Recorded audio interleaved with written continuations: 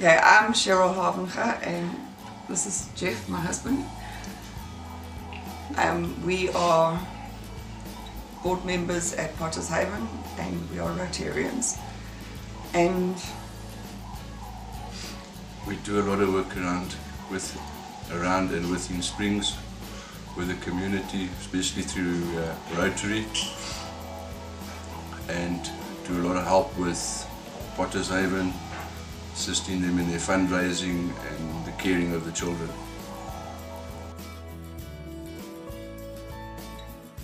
We have an awesome family. If you're normal, then you must be adopted.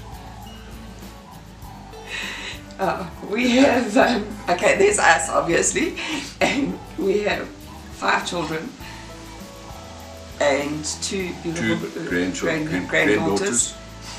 And then we have 18 children at Potter's Haven that we consider to be part of our family.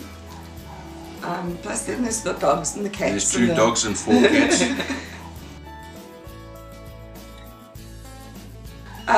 Long. I came to Springs when I was 10, which was very many years ago, and after a short gap of 7 years when I moved away, I came back, and I've been back for about 20 years now. Yeah, I was born and bred in Springs many years ago. Left Springs for about 15 years and when I came back, tried to set up roots closer to work. However, Springs has this attraction that brings you back. So I've been back here for about 15, 16 years already.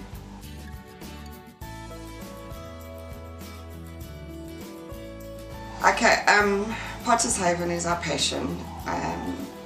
It's a safe haven for children from abusive backgrounds, and the kids there are absolutely amazing and they deserve the support and help from the community. And you know, they've been given a really raw deal from their birth parents, and Marlene and Andrew, they're now foster parents. They just changed their lives and they are absolutely amazing. So that is our passion and that is where our main focus is. And then Rotary. Yeah, Rotary we got involved with to give back to the community because we feel there is a big need in Springs, and all the Rotary clubs worldwide, international, serve their communities, and we feel that Springs is a unique town and we need to give back and assist the community to keep Springs what it should be. It's people, definitely it's people. Definitely. The heart of Springs. Springs has this huge heart. They are giving, they are caring. In Springs, and every time we've done something, either if it's for Potters or with Rotary, the community has always been there to support and climbed in to give a lending hand.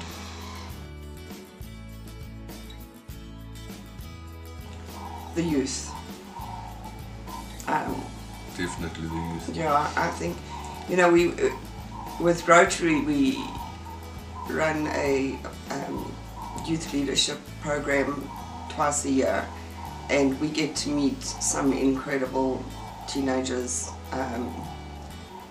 This last one that we did in the beginning of March, we had 60 kids there for the weekend, and these kids just blow your mind. You know, they grow up so differently to what we grew up with. Some of them have nothing, but they have the most amazing sense of making a difference in the world. They have these awesome ideas and they just need a little bit of guidance and direction, and if I look at the youth now, I just see bright things in our future, really I do. And there is a big hope for the future. The biggest thing is, while working with the youth, we usually, when we get feedback, whether it's in 6 months or a year, 2 years time, you can actually see the achievements that they've achieved, and a lot of times they respond by saying thank you for what has been given to them through Rotary. Okay, who inspires me is a really long list. There are the obvious people like Mother Teresa, Gandhi, Madiba. Then there are people like the kids at Potters that they make the most out of a bad situation, and they achieve, and you know, they have every reason to be angry at the world, but they're so full of love. There are people like Michelle Immelman at Utanova. She's like such an inspiration to me. Fellow Rotarians, people like Mandy and Tanya from Catitude that are out feeding feral cats and trapping feral cats for no personal reward other than that they're making a difference.